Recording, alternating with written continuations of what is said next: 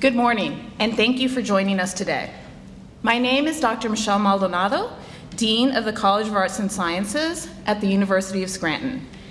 And it is my pleasure and privilege to welcome you today to the announcement of a center that will not only serve our students, but will serve the people of our region and beyond through its influence in public service.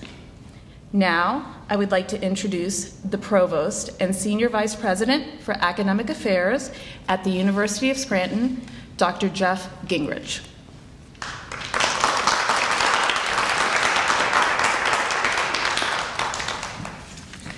Thank you, Dean Maldonado, and welcome everybody. This is a special day for us. Let me add my own welcome to you for joining us here today, and also send warm regards from our president, Father Joseph Marino of the Society of Jesus, who due to traveling could not make it here, but he sends all his greetings and wishes he could be with us today. This is really a great day for the university, and really for all our region. I'm pleased to officially announce the opening of the Center for Ethics and Excellence in Public Service at the University of Scranton. Big day of celebration. This center expands on a key role that the university as a Catholic and Jesuit university plays within our community, and we're really also so pleased to have it in this room today. This beautiful paintings that adorn the clerestory of the Scranton Heritage Room explore the themes of the arts and religion, science from both a world perspective and from a regional one. These perspectives capture a point of intersection that is so important to the university. We're a place where the world of knowledge is discovered and shared, and we do so while remaining deeply engaged with our region and our community partners. Throughout our history, the university has partnered with the community to address the critical challenges of the day. We hope that this center will be a source for regional public servants in 13 counties in northeastern Pennsylvania to understand how to build and keep the public trust while always seeking to accomplish their difficult but essential work in new and better ways. I want to thank our dedicated faculty members, and especially Dr. Jean Harris, Dr. Joanna Hopper. You'll hear more from them today for their tremendous efforts in getting this center established. You'll hear more from them about the center and the opportunities it will provide for our students. I also want to especially thank Senator Casey for being with us today and for all you do for us as a great partner, and for being such a great advocate for the work of the center. Thank you all for joining us today for the official opening of the Center for Ethics and Excellence in Public Service at the University of Scranton. Thank you.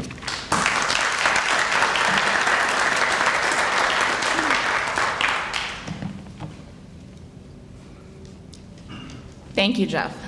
I am proud that the Center for Ethics and Excellence in Public Service will be housed in the university's College of Arts and Sciences. I am grateful to the dedication and work of our faculty members who have made this concept a reality for our region and for our university.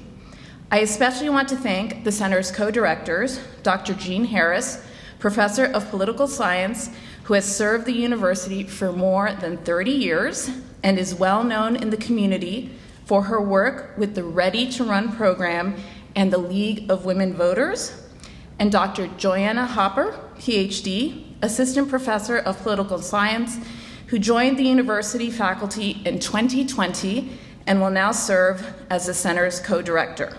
Not bad for your second year, gotta say. I would like to introduce Dr. Hopper to provide an overview of the Center for Ethics and Excellence in Public Service. Dr. Hopper.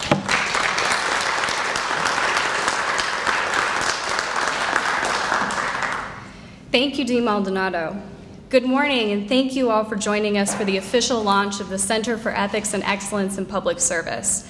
My co-director, Dr. Jean Harris, and I are honored to be here today with Provost and Senior Vice President of Academic Affairs, Dr. Jeff Gingrich, the Dean of College of Arts and Sciences, Dr. Michelle Maldonado, the Center's exceptional intern and university student, Clara Downey, and the Honorable U.S. Senator Bob Casey. We would also like to thank the Center's steering committee members, Julie Shoemaker-Cohen, Donna Witek, Dr. Matthew Meyer, Dr. Mike Jenkins, Dr. Mike Allison, as well as Dean Maldonado. We are grateful for the hard work and support that have made this day possible. And it is an important day. In about 2.5 weeks, local voters will head to the polls. They head to the polls at a time when, according to Pew Research Center, public trust in government has been near to historic lows for more than a decade. They head to the polls during a pandemic, and as the outcomes of a highly contentious election continue to be questioned. In our political science courses, we speak often of the fragility of democracy. Democracy depends on our faith in our political institutions and in our investment in those institutions. The Center for Ethics and Excellence in Public Service will focus on encouraging and nurturing trust and investment in our democracy by promoting the development of ethical and competent public officials and of civically knowledgeable, responsible, and engaged community members in northeastern Pennsylvania. In the 13 counties the center will serve, we plan to reach out to local community members, providing them with the tools and resources they need to hold their elected officials accountable. We plan to engage with public officials or those who hope to run for office to help educate and provide support through workshops, certificate programs, and opportunities for networking. And finally, we plan to invest in our students, providing internships, opportunities for research, mentorship, and training that will allow them to become competent and ethical leaders in our local communities. Thus far, we have already created student internship opportunities, provided a workshop for local government officials on diversity, equity, and inclusion, and are preparing to host Ready to Run, a full-day event aimed at helping local women run for office. While the center officially launches today, efforts to support ethical and effective government have already begun at the University of Scranton. Our goals for the future are admittedly ambitious, but the need for ethical leadership and for a government that works for the people is critical, especially here at home, in the communities that we cherish. Today, we began a journey to create partnerships, programming, and networks that support northeastern Pennsylvania and our campus community. We thank you for your support today and in the years to come, and we look forward to the opportunity to serve you. Thank you.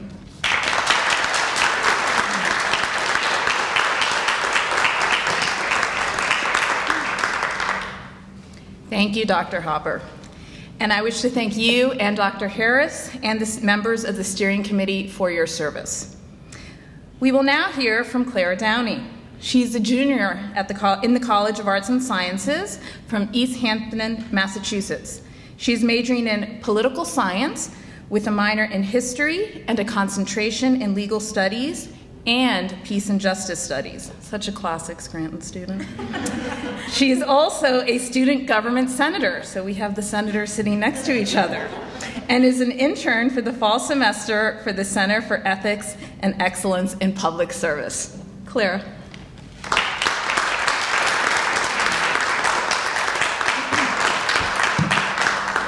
Good morning, everyone. First, I just want to say I am so excited to see everyone here in person today. I'm sure you're all looking forward to getting back to some type of normalcy, whatever that may look like. I guess for now, you all have very nice eyes. I am the student intern in the center this semester, as Dean Maldonado mentioned, and I could not be more grateful to be involved in the beginnings of such a powerful campus asset. The Center for Ethics and Excellence in Public Service is a remarkable resource for students who might be interested in public service or at the very least in learning more about local government. I've been able to see firsthand what Dr. Hopper and Dr. Harris are working to offer students at the university, and similarly how important it is for students, and most especially Jesuit-educated students, to be active and knowledgeable voters. The work we are starting here in the center will enable my peers and I to not only be better people, but to enact real change in our world, because locality is where that has to start. Unfortunately, I think we as a society have unconsciously created this uncomfortability around the political process. Over the past few months, I have really enjoyed trying to break that stress a little bit for students on campus. For example, for Constitution Day, I went around campus and asked students at random why they vote or why they think that voting is important. During the 2020 election, different groups of students on campus really worked to make the voting process essential to student life. And this center is going to provide us with the ability to continue that work year-round in and out of election seasons, which is really, really important to us here. So again, I just want to thank you all so much for coming and for being a part of this and for supporting us here. And I also just want you to rest assured that moments like this prove that our student body has the tools to ignite real, valuable, and educated change in our world. So thank you very much.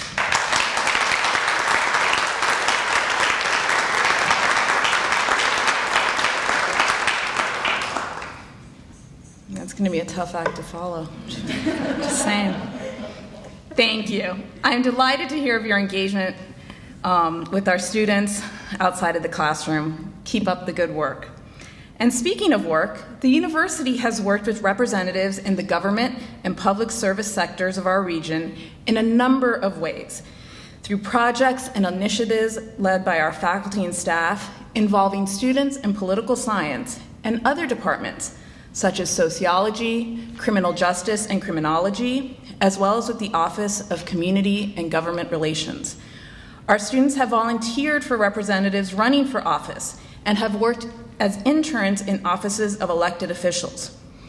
We are also pleased to have here with us today staff members representing the offices of Representative Matt Cartwright and Governor Tom Wolf. I would also like to recognize our neighbor and our United States Senator and a good friend of the university, Senator Bob Casey, who we will hear from now. Senator Casey. Thank you. Well, Dean, thank you very much. First of all, let me apologize for being late. The program started because I was running. The program started late because of my schedule, and I'm sorry about that. I hope no one misses classes today because of me. I'll give them a note. But Dean, thank you so much for your leadership and for this occasion. It is a happy day to be able to talk about the beginning of this new center. And it's especially significant for me as a native and resident of this city, this county, and this region. But I want to thank Dean Maldonado for her leadership.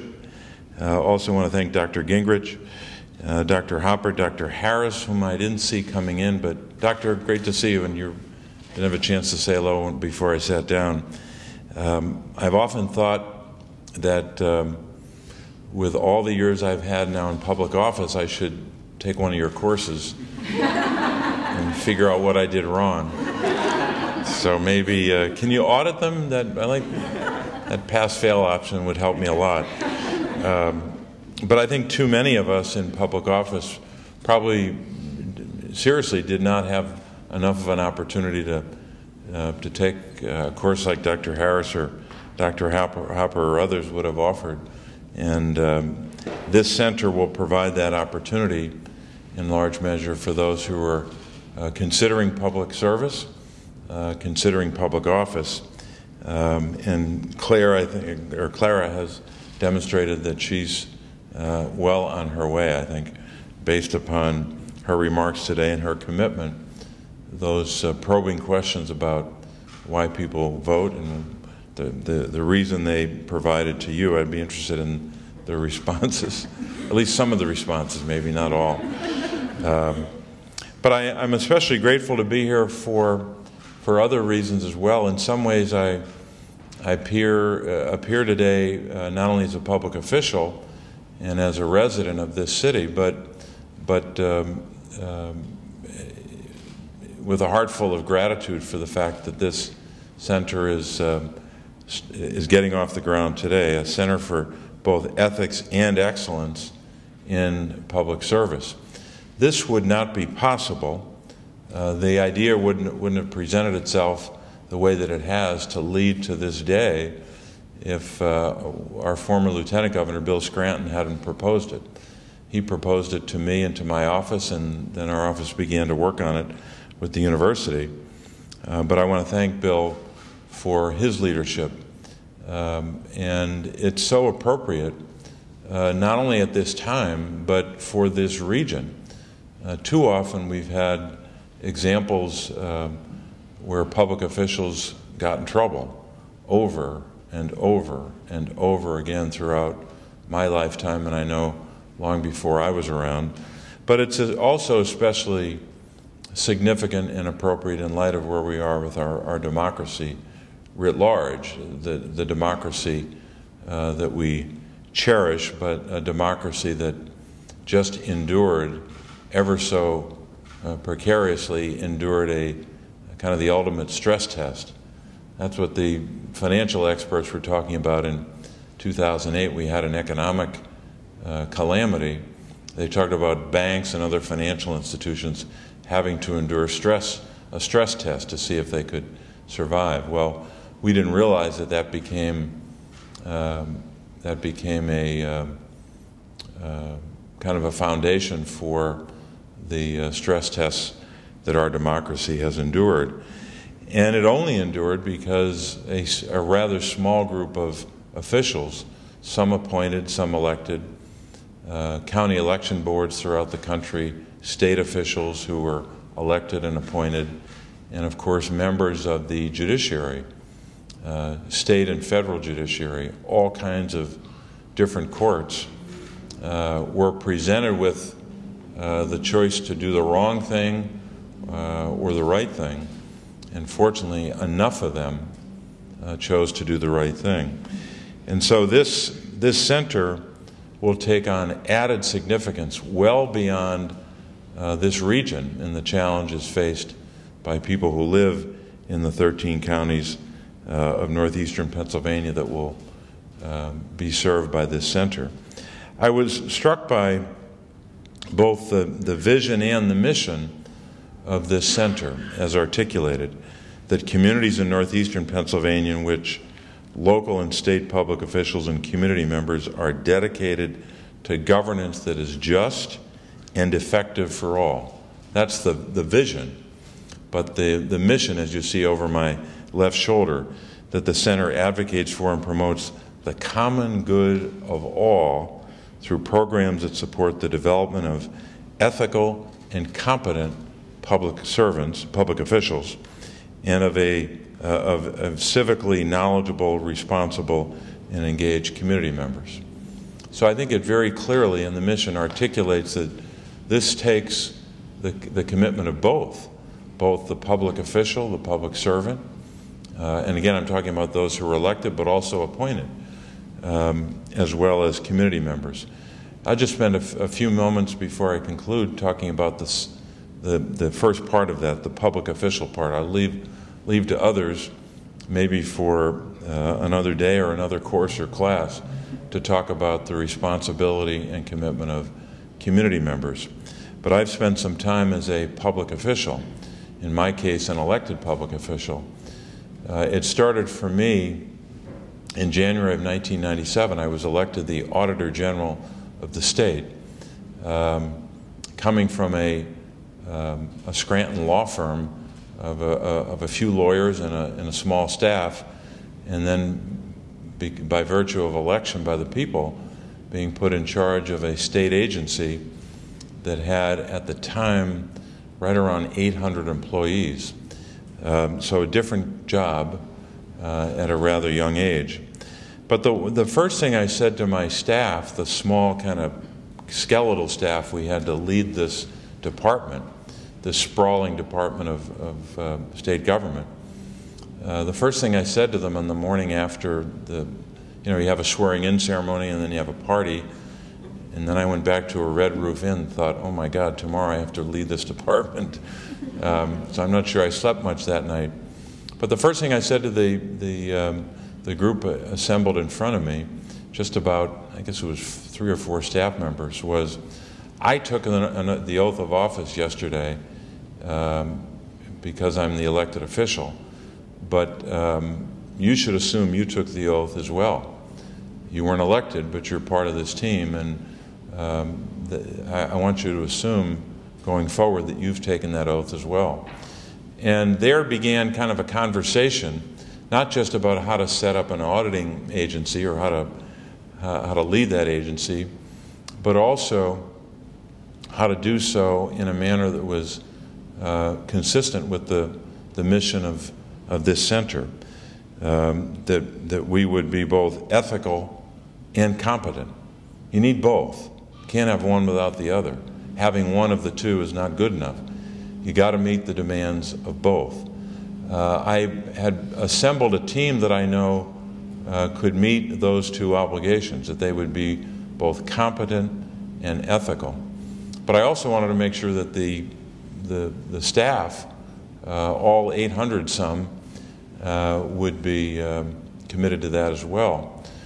And I've always said since that time, when much younger public officials or aspiring public officials asked me for advice, or even when they didn't ask for my advice, I would give it anyway. I'd say the one thing you should remember, other than knowing a lot about the office you're seeking and the office that you assume if you're elected, other than that knowledge and that commitment to doing a good job, the second thing you should do, and equally important, is whatever the code of conduct is for your department, make it stronger, make it tougher, and make it very clear from day one that everyone is bound by that.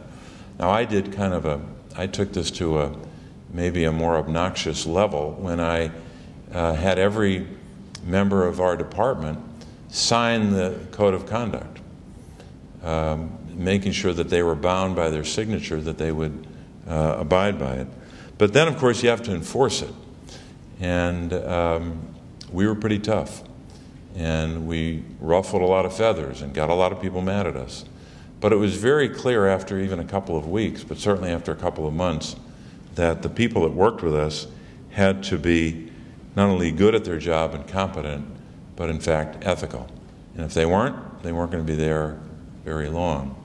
One of the interesting things about state government is every once in a while you stumble upon or you seek out, depending on which option you choose, areas of state government in an agency or through your exposure to individuals who are both ethical and competent. You're exposed to some inspiration because of the work of an individual or an agency. One of the really inspiring features of my early work as a state official was to actually before walking into the building, to look up and see what was inscribed in the building. And you can just imagine, this is the building I worked in for 10 years, 8 as Auditor General and 2 as State Treasurer before being elected to the U.S. Senate. The building's called the Finance Building, and it was erected in the 1930s. And I think really in a way that was clairvoyant and brilliant at the same time, those who were building the building didn't want to simply erect a structure. They wanted that structure to reflect some of the values that they thought should animate the building. Not just the finance building, but government itself and state government in particular. So they decided to carve into the perimeter of the building precepts that all these years later, decades later, generations later, seem maybe self-evident, but often not observed and not adhered to. The other thing they did, which was nice, is they inscribed in the building the municipalities of the Commonwealth. So Scranton has a prominent name on the outer perimeter of that building. But one of the inscriptions was something that forecasted the kind of transparency in government that we all hope to achieve today. It said it talked about being open to inspection. And the inscription was this: open to every inspection, secure from every suspicion. Think about that for a moment. Just in a simple precept, the idea of transparency, that if you're open, and especially if you're a public official or public agency, you're probably going to be more secure from suspicion if you're open. But the one inscription that made the most sense to me, and was really, and still is for me, kind of a foundation for inspiration for the work that I try to do every day, and I hope others would as well, is this inscription. It's right on the front of the finance building. It's a description of public service, but I think in some ways it's broader than that. And this is the inscription: all public service is a trust given in faith and accepted in honor. There's a lot in that. It's a simple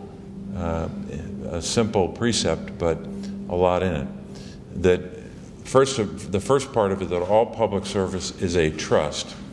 That's a trust between the elected official and those that he or she works with and the people they serve.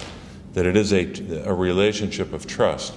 And it's not just conferred on you because you took an oath and you're off to the races, so to speak. It's a trust that has to be earned each and every day you're a public official, and each and every hour of every day. So that part is obviously important. If they stopped right there, it would be important and instructive. But then it describes what the trust is about. It's given in faith, and that's the election part of it, at least for the one who is elected. That trust is given to you by the voters, and by giving you that opportunity really to serve, they're giving it to you with a faith that you will do a good job. You will be, as the mission statement says, both ethical and competent. The last part, of course, is also important. All public service is a trust given in faith, and the last part is accepted in honor. And that's the public official's obligation, and again, those who work with him or her. That the only way you can accept that obligation, that trust, is to return the work that you do in honor. And again, not good enough to be just competent. You have to be ethical as well. And so that precept has guided the work that I've done. I hope that I've lived up to it each and every day. Probably at times I haven't. I hope I can say that I have. But I think it's important that in a center like this, that we ground or provide a foundation for young people, ground them or inspire in them to be committed at the outset, from the moment you seek public office, not upon election, but the moment you seek public office, that you'll be grounded in a precept like that. And I have every confidence that this center will be a center that will not only foster and perpetuate, but will prepare young people for public service, either as the elected official or the person who, by appointment, is serving the people of the city of Scranton or Lackawanna County or the Commonwealth of Pennsylvania or our nation. And I was blessed early on to not only have the inspiration of that precept and people around me who gave me good advice, but in my case it came right from my home. Both of my parents stressed these ideas in the context of what your obligation as a citizen or as a member of society or a member of a family. So there was a natural extension for me when I was able to come upon that inspirational precept about public service. But it's never been more important, even in the absence of this painful and still yet unresolved stress test for our democracy. But the value of, the primacy of, really the necessity of this center has never been more important. And again, not only for this region, but for the nation as a whole. I hope that more regions of the country, more great universities like the University of Scranton, will institute some version of this center for both ethics and excellence in public service. Thanks for making it possible. I'm honored to be with you today.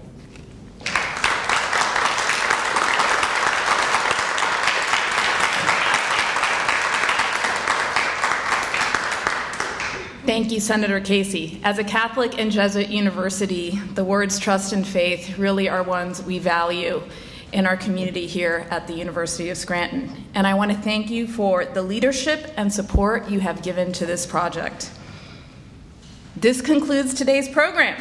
I want to thank you again for joining us and look forward to serving you through the work of the Center for Ethics and Excellence in Public Service.